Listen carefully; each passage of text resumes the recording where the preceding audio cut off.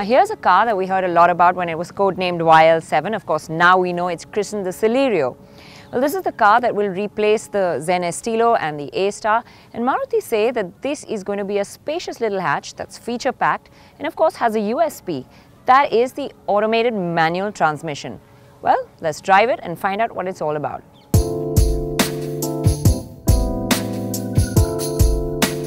The Auto will only be available for the base 2 models, so you won't get all the bells and whistles, but equipment levels are still decent. It's a really nice dual-tone interior, and all the lines sort of flow down to the center like a waterfall and come down the central console.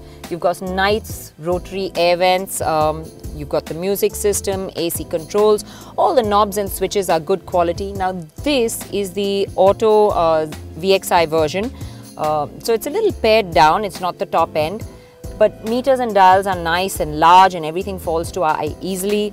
You can regulate your security settings, your light settings and a lot more. The ZXI version has steering mounted controls. Overall, I think it's a really pleasant and nice interior to be in. Let's take a look at the variants and what they offer.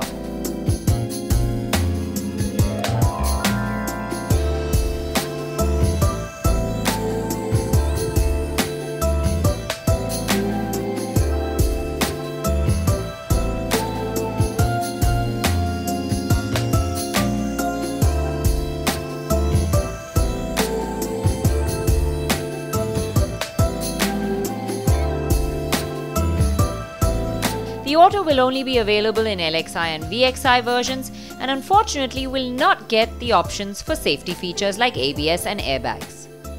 These will only be offered on the ZXI for the manual.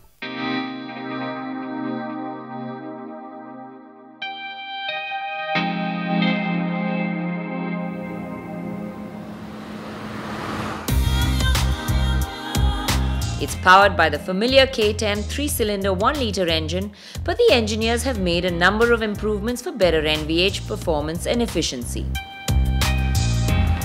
All the changes to the engine have really helped, and it's a peppy little engine, responsive,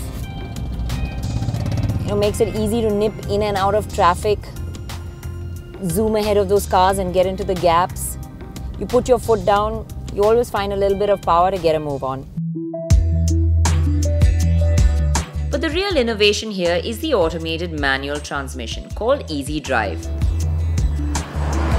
Though practically it works like any other auto would, it's different because basically it's a manual gearbox that uses hydraulic actuators and ECU to change gears for you, eliminating the use of a clutch for the driver. And this Easy Drive actually makes it really easy to drive. Now I've been ambling around these narrow lanes of Jodhpur and going in and out of traffic a bit, and I have to say this ambles around extremely comfortably. Is this automatic manual transmission? It works as good as any auto box. In fact, I think the only real difference is that you can feel it when the gears shift. Whether it's a downshift or an upshift, you do know that it's happening. But otherwise than that, it's really, really practical. You can just be lazy when you're in traffic and let the auto box do its own work, or then you can shift it into manual mode and then use it as you would a manual gearbox. The gearbox offers 5 speeds plus reverse. The driver can choose to pull to upshift and push to downshift. There's also a creep mode that allows the gearbox to function at low speeds without stressing the clutch too much.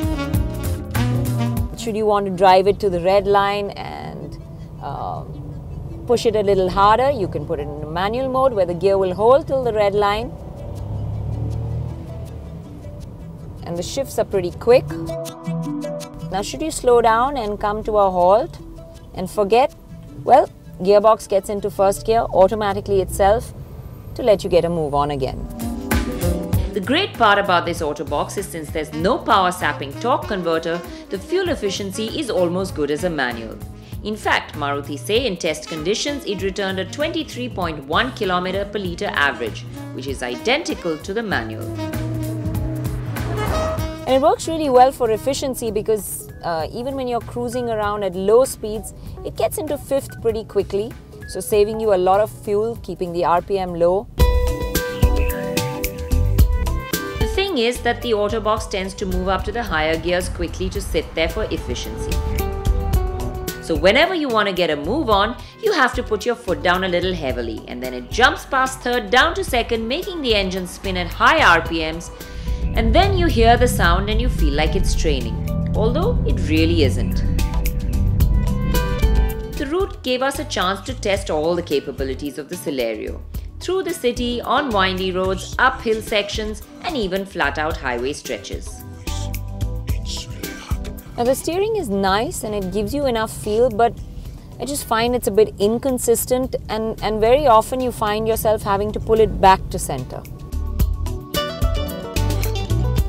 However, it's a light steering and the car feels nimble and agile, so driving in heavy traffic or parking in tight spots will be really easy.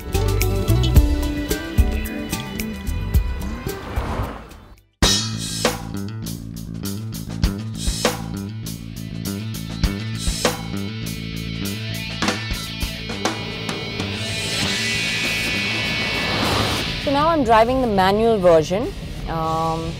This is the ZXi, so obviously I have a couple of more features. I have the steering mounted controls here.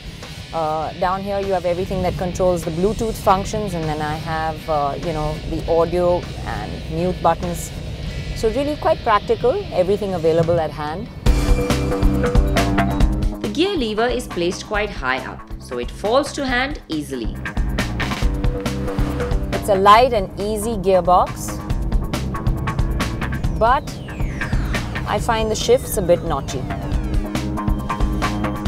The engine is responsive and pretty silent up to 3000 RPM. And like all Maruti engines, this one loves to be revved, so you can pull it happily up to the red line. But once again, I have to mention, when you rev hard, you hear it.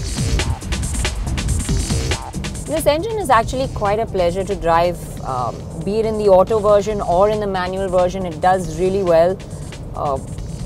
I'm as comfortable ambling around in the city as I am now out on this open road, wanting to do an overtake maneuver. I just put my foot down, I can find the power to get a move on.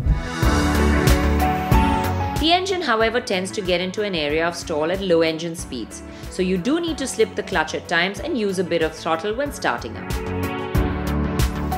We did a quick test on both the cars and we were quite surprised. The 0 to 100 km an hour for the manual comes up in 14.9 seconds, which is right up there with the competition in its class. And the auto comes up in 15.9 seconds, which is not bad either. Now I have to commend the roads here in Rajasthan, because I really haven't found bumps and potholes enough to be able to judge the ride of this car.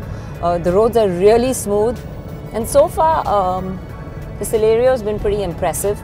At low speeds it sort of goes over everything pretty easily, and even at high speeds there's not too much movement for a car of this size. Being able to stretch the Celerio's legs on the highway, I was pretty impressed with its capabilities. Out on the highway, especially when you're driving quick, you'll find the Celerio pretty capable. It feels stable, and even though it's a small car, you feel quite secure. Having the whole experience of how it feels from behind the wheel, it was time for me to shift to the back seat. Space here in this back seat, leg room is really good, headroom is more than good, I think, and that's the beauty about it. It looks like a tall boy design when you sit inside, but it doesn't really look like that. It's not square, it's not boxy from the outside. The Celerio comes across as a well-proportioned car, and what I really liked is the fact that though it feels like a tall boy car from the inside, it really doesn't look square or boxy on the outside.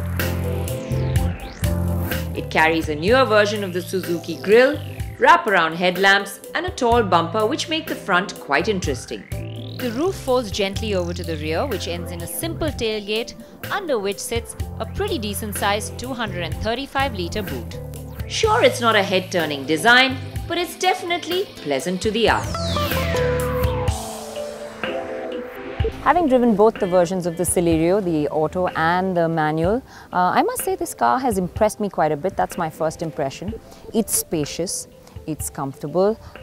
You've got quite a level of equipment. The interiors are nice. It looks good. Of course, Maruti claim it's extremely fuel efficient and the engine performs well too. So I think on all counts, this car does pretty well, and that easy drive automated manual transmission is one that is really practical and makes driving in the city very, very easy and convenient. You can expect that version to be priced around 50,000 more than the regular manual versions. But my overall impression is, I think with the peace of mind that that badge gives you, this car is another one that's going to be a winner.